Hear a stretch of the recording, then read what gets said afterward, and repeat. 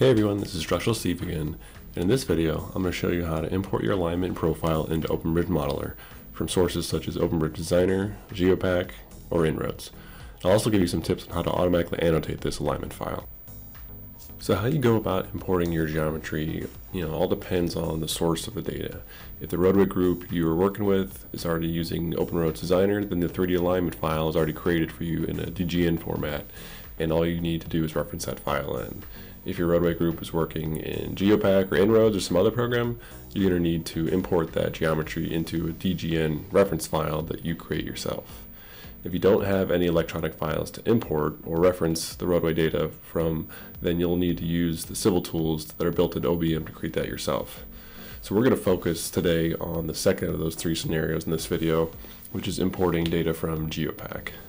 Just as a reminder, as I've said in other videos, I like to keep my alignment in a separate file from my main OBM model. This serves three main purposes. The first is to reduce any potential production choke points in file access. The second is to make it easier to keep track of when you imported the alignment from Geopak, in case there's any changes that the roadway group made that you didn't know about. And the third reason is to make it easier to move your bridge to an updated alignment if changes to the roadway geometry do occur after you've already modeled your bridge. Now the first thing you're going to want to do is talk over with whoever is doing the roadway design in Geopak and get the exact name of the alignment and profile. And this is critical because Geopak files oftentimes have a ton of different alignments and profiles in them, oftentimes all with similar names as the roadway designer was going through their iteration process. So make sure you write down the exact name of the alignment profile you import from Geopak in case it changes in the future. I even like to name my alignment file to match the names of the alignment and profile I imported from Geopak, so there's no question of what I pulled from Geopak. And once you have that information, you're going to want to go ahead and create a new file. And to make it easier for myself and others to identify the file, I like to include certain information in the file name, such as the bridge name or number, the name of the alignment profile I pulled from Geopak, and an abbreviation for the word alignment, and also the date that I pulled that information. So I'm going to go ahead and create that new file now.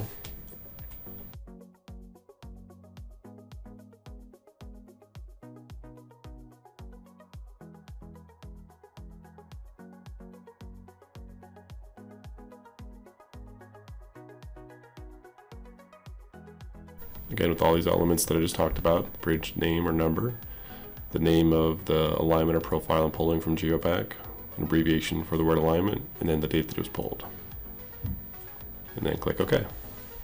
Now this interface here looks a little bit different that I was opening or creating that new file from, because this is from ProjectWise, but it'll look pretty similar for non-ProjectWise files as well.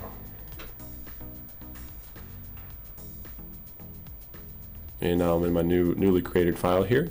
So I'm going to go up to the OpenBridge Modeler workflow, go to Import, Geometry, going to navigate to that GPK file for the job that the information is stored in. Go ahead and open that file. And this will bring up a tree style selection menu. The first thing you're going to want to do is select the proper alignment, followed by the proper profile. And I like to make this window a little bit bigger here, as there's usually a lot of information in that Geopak file. So I'm just going to go ahead and find my alignment first, and the subsequent profile.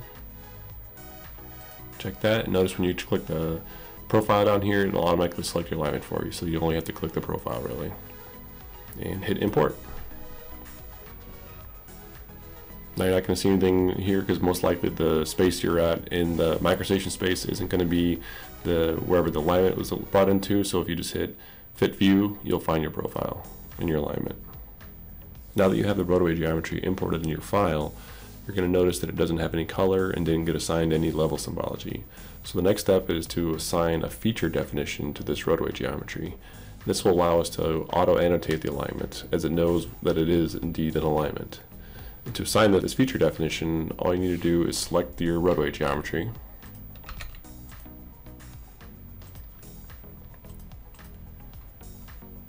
go to Properties, hover down to Feature Definition here, click the drop down. It might take a second, so give it a few seconds. Then I'm going to go to Alignment and Geom Baseline. And now you notice that the color changed and it now knows that it is indeed a roadway alignment here. And another thing you might notice too is the fact that there's two different lines in here. And I'm going to go to a front view here to kind of show you what the difference is between the two. So the bottom one is a 2D representation of your alignment, whereas the top one here is the alignment and profile kind of merged together into the true 3D bridge roadway alignment and profile line. So this is a 3D complex chain that's following along the deck surface here.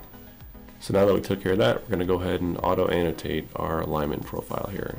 And to do that, we're going to go up to Analysis and Reporting and Annotate Model.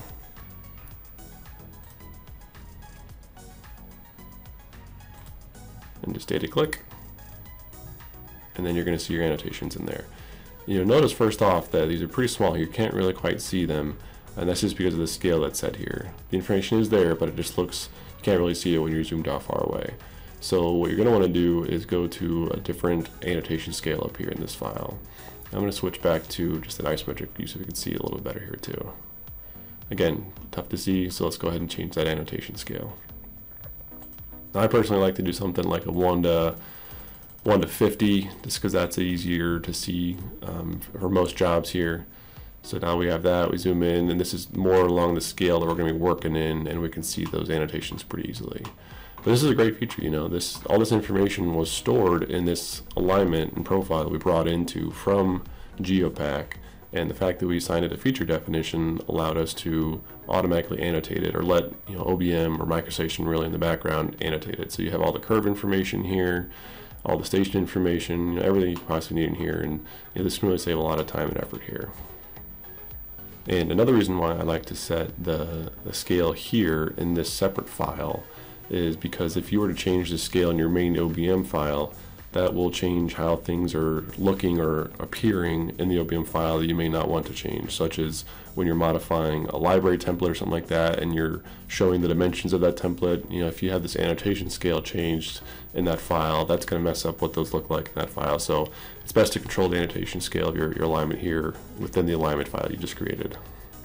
And that's it. We successfully imported our roadway geometry from Geopak and are ready to start modeling our bridge. I hope you enjoyed this video. If you did, please help the channel out by hitting that subscribe button you see in your screen now. Give the video a like and share it with others.